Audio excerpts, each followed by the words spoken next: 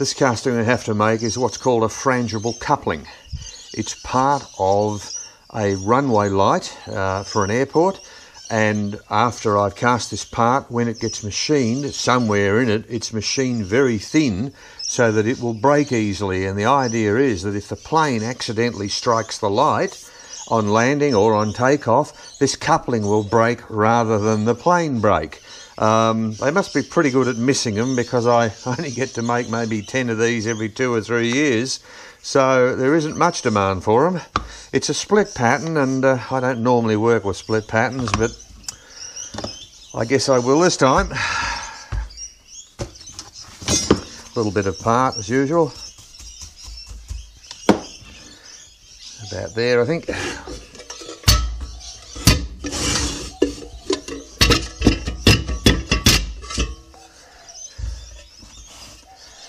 A little bit over maybe there, that looks pretty good. Now to save fine sand, fine facing sand, I'll just put these bits of wood here to guide the facing sand just where we need it over the work itself. Not waste it on the rest of the box.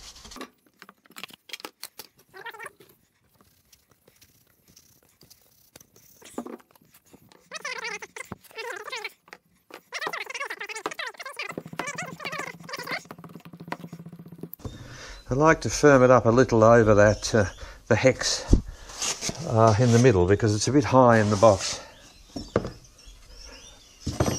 You notice I always fill the box. In fact, I overfill it before I start ramming.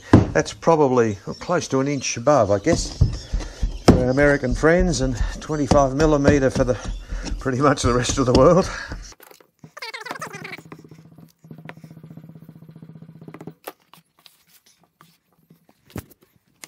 This time I've probably filled it a good 2 inches over the top of the box.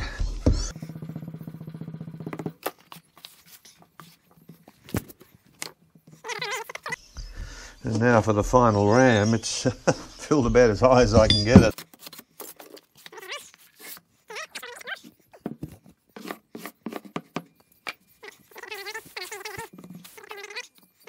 Turn it over, baseboard underneath it and all.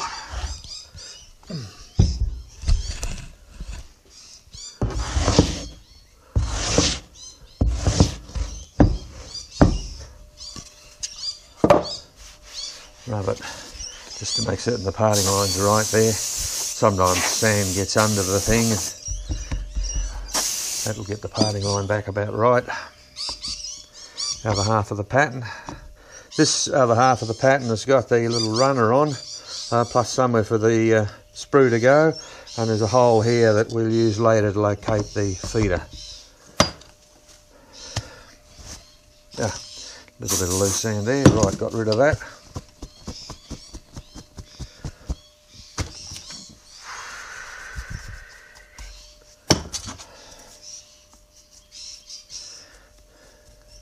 You don't sweep off the loose parting agent on the pattern.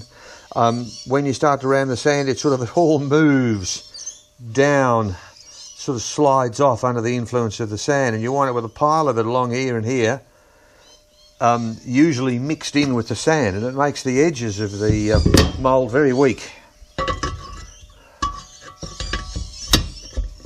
That box is just a little bit sticky. A little bit of graphite on the pin wouldn't hurt there.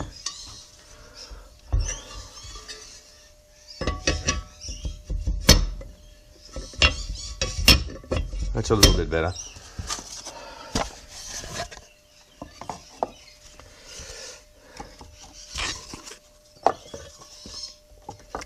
It's easier to put the facing sand on without the riser and the sprue in the way in this case.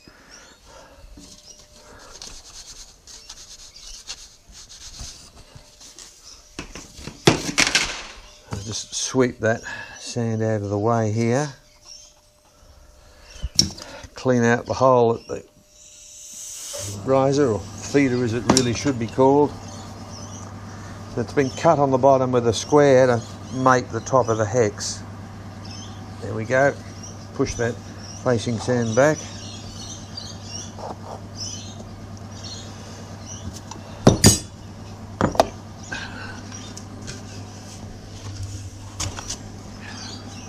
start sieving some backup sand on.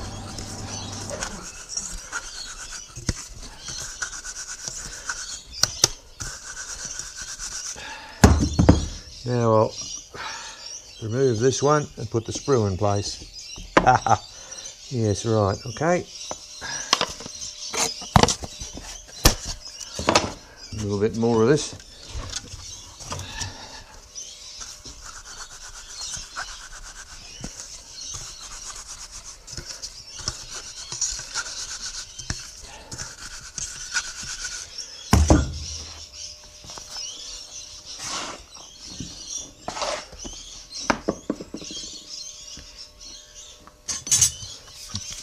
And away we go again.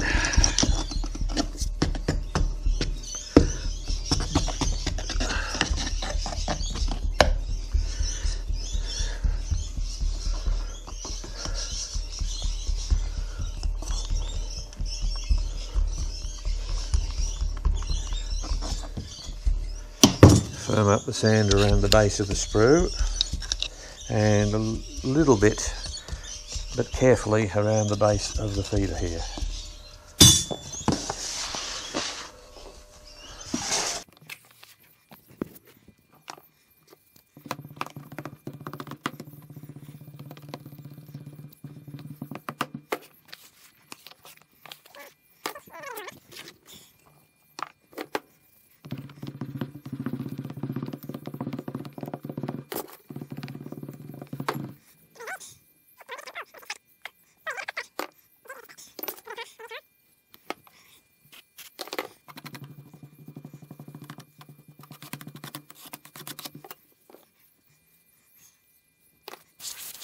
Now the area under the feeder here can be a bit of a steam trap, so I'll just put a vent wire down in here to give the steam somewhere to go. That will do. Now,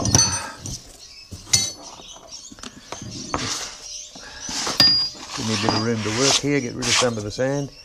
Now I could just lift this box and hope that the pattern comes with it, and then lift the pattern out of this box when it's up the other way, and lift the pattern out of the bottom box as well.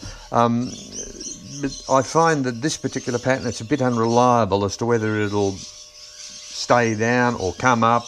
You just don't know what's going to happen, and in any case I find that it's a bit easier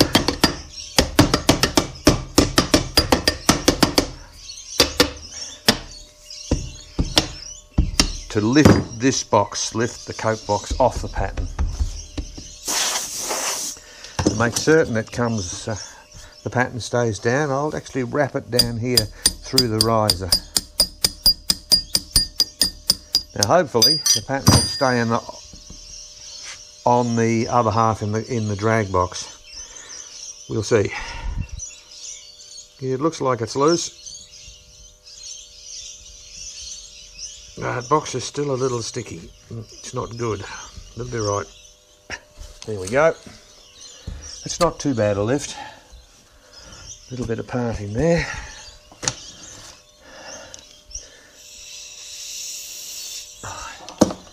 Now, I'll get my little brush if I can find it. There it is. Just smooth up the junction of the sprue and the gate, and then the junction of the feeder and the casting here, just very delicately.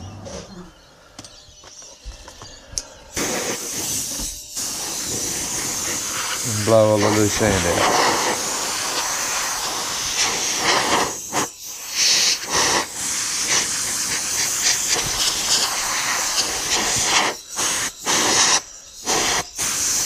Okay. Now to get the bottom half out. I found with this particular job, when wrapping it, that wrapping sideways causes problems. I only wrap it long ways like this, and that seems to work best for this. There's an interesting thing with a job like this. I could put a screw in there and another one in there and then lift with both hands. Sometimes that's very difficult because you your hands fight each other, and you think that the pattern's very heavy or it's stuck or whatever, and it's simply one hand working a bit against the other. It's usually better, if you can, just to use the one screw like this in the middle and only lift with the one hand, and perhaps use the other, as I'm going to now, as just as a guide. I hate this bit.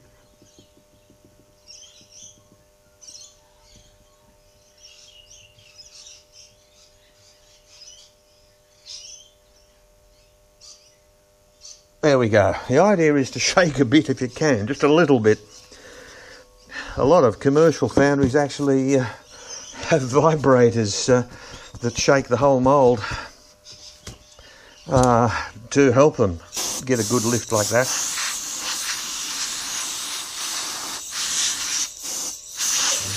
Blow out all the loose sand and the parting agent I just added. Add a core. Now, these cores are actually a bit short, and there's a bit of a chance metal could actually run around the end of one and fill the core up, because they're quite hollow. So I'll just plug it with a bit of sand. Blow off any loose sand, and place it more or less in the middle. Solid end, I think, nearest the runner. That's about right. Close her up. Just a trial close at this stage. Let's get it on the pins.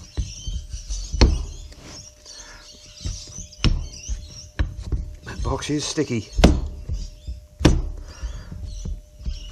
Yes, it is. The pins and the pinholes need a good clean.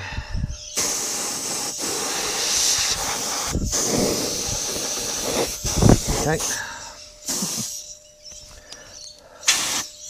Ooh, blow out any loose sand. There seems to be some loose sand in there too, by Jove.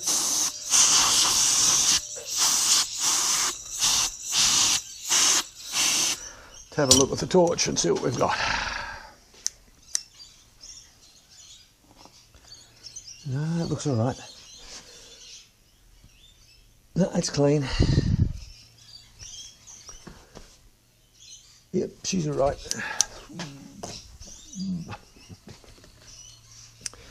And before we close it, we prop that under there to hold the box.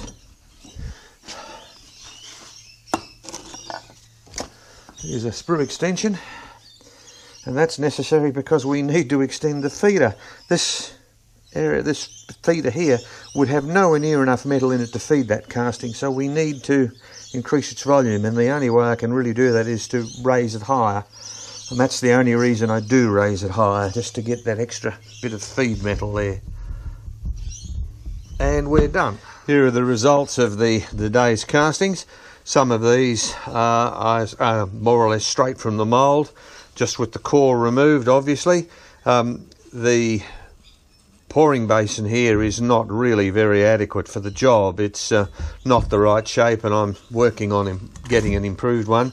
And the feeder in this case is barely adequate to do a casting of this size and weight, but it seems to have worked reasonably well nonetheless, probably because I use the usual exothermic up on top of the riser to help it. And here we've got a few that are cut off, and they're now ready just for my usual T5 heat treatment, and then they'll go to the customer. To be honest, I'm not very happy with the finish on these. The facing sand I've used, this particular batch of it, doesn't seem to be very good. I'll have to look into that too, I guess.